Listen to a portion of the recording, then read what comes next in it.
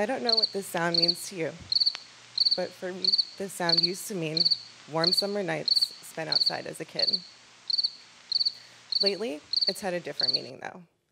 It's a sound I hear throughout my day, a gentle reminder that I'm living with my food. Hi, my name is Ashley Quinn, and these are my crickets. I came to live with them while on a journey to navigate much larger issues, namely, how climate change is affecting our food, and in turn, how our food is affecting the climate. The average American eats 270 pounds of meat a year, almost double the recommended amount of protein for a healthy diet. The production of the livestock to feed this habit contributes to 18% of our greenhouse gas emissions. And we use 1/3 of our world's available land to grow this food. These numbers are only going to increase. In the next 30 years, we are going to need to raise 70% more meat to feed the world's growing population. This last number, coupled with the effect of livestock farming on our planet, has a lot of scientists and policymakers worrying. And so, what's a lone interaction designer to do? In a world where the future of our food is in jeopardy, I created a project that is rethinking our reliance on meat and the processes by which it is raised. Homegrown is designing concepts for cultivating alternative proteins in the home for those who aren't afraid to get their hands dirty. It follows a framework meant to guide and influence how we interact with our food and help us to adjust to what's happening in our environment. The products and processes designed under Homegrown need to provide people the tools to grow their own food and create sustainable living for the masses. It needs to provide transparency to our food system and create value beyond a dollar sign. And it needs to inspire users to take pleasure and pride in the simple interaction of growing their own food. We already have the means to cultivate plenty of our food in our homes, making us more self-sufficient and less reliant on unsustainable resources.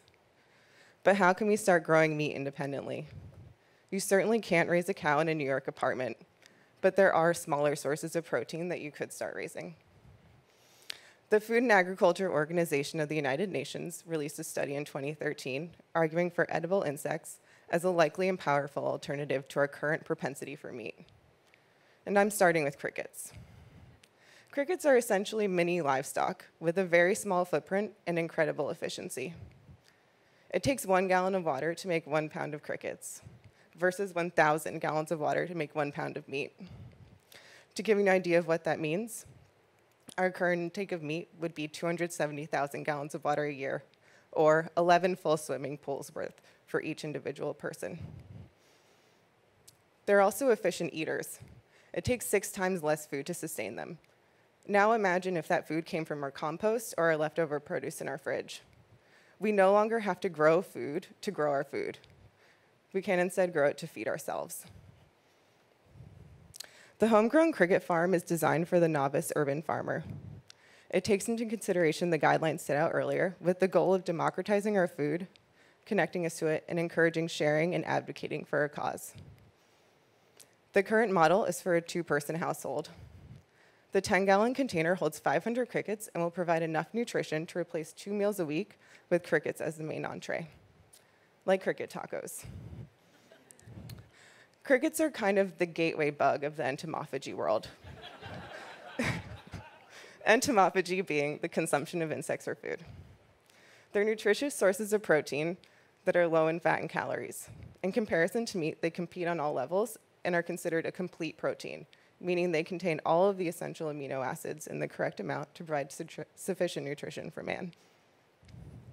The home cricket farm is set up to allow for the cricket population to continue to sustain itself perpetually, so the home farmer can maintain their food source. Some food for thought. We use food to nurture, but do we ever think about nurturing our food? For the past 4 months, I've been living with my crickets to not only experiment with growing an alternative protein, but also to understand their needs. Like any of the food we eat, the happier and healthier they are, the more nutritious they will be and the better they will taste. By taking the time to consider and care for our food, I believe we can start seeing the inherent value in it on a much different scale than when buying it off a grocery store shelf. A little effort goes a long way. Like a lot of living creatures, crickets require nutritious food and fresh water. In order to maintain the population, they need a substrate to lay eggs, and they prefer dark, private spaces to congregate in.